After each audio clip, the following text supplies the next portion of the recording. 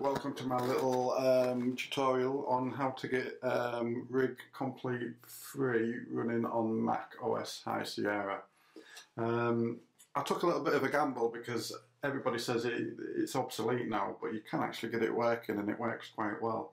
Native Instruments stopped supporting this a few years ago, which is a shame because they're happy enough to sell the plugins and the software, but when it comes to creating the hardware, they really need to update it. I've got the new. Let's have a look, see if I can show you. No, I can't. Yes, I can. I've got the new Mark II keyboard, which I'm really happy with. But I thought I'll just try and see if I can get this working. Anyway, so let's get to it. First thing you need to do is go to the Native Instruments homepage and go to support. And you need to download the last driver they did for this guitar rig hardware, which is right down at the bottom. Rig Control Free, driver 2.8.0. Install that, and then the other thing you need to do to get it fully working is go to Control Editor, and you need to download the 1.7.4. And once you've installed it, once you've downloaded it, sorry, delete the existing Control Editor from your computer and install the new one. The reason being is the 1.7.4 was the last version that supported the guitar controller. All your buttons will work, but the expression pedal won't, so we need to calibrate that. So what we do is click on that, go to Preferences, and go to Controller, and just click on Recalibrate. And then just do it a couple of times, all the way front and back, top and bottom, whatever you want to call it, and that's it. So now, when you open Guitar Rig 5 Pro,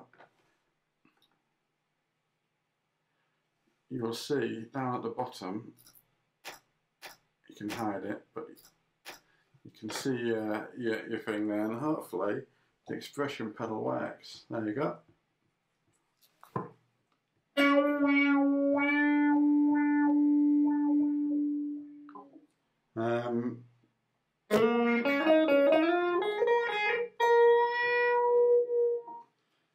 And hopefully all your other buttons will work as well. So distortion.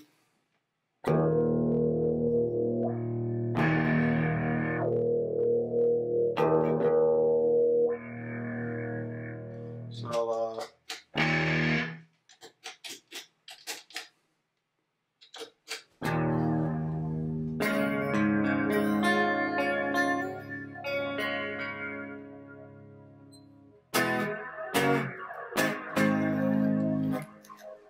and that's pretty much it.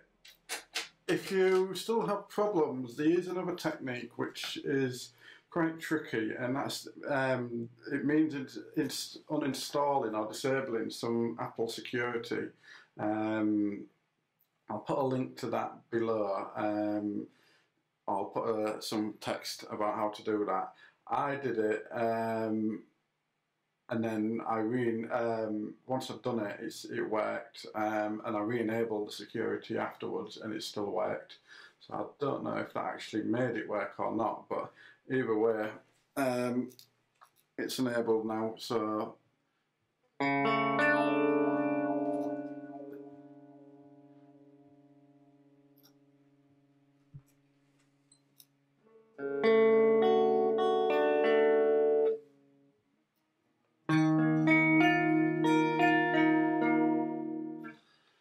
that's it. That's the controller working on Mac High Sierra. Bye for now.